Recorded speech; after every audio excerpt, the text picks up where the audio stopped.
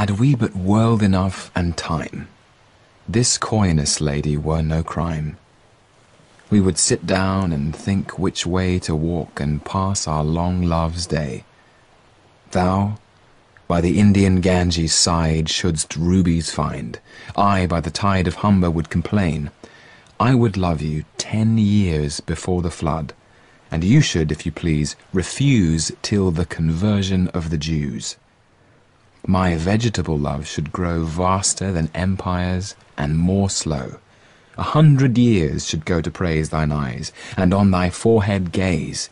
200 to adore each breast, but 30,000 to the rest.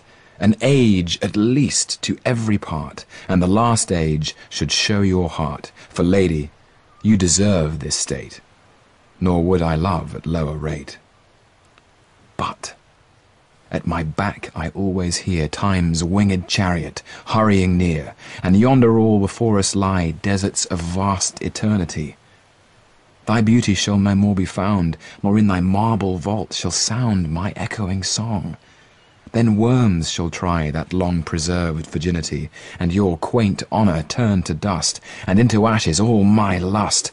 The graves of fine and private place, but none, I think, do there embrace.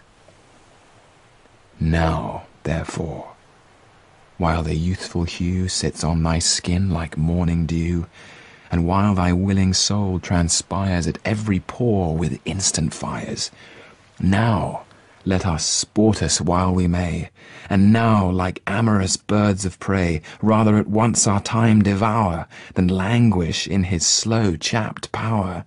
Let us roll all our strength and all our sweetness up into one ball, and tear our pleasures with rough strife, thorough the iron gates of life.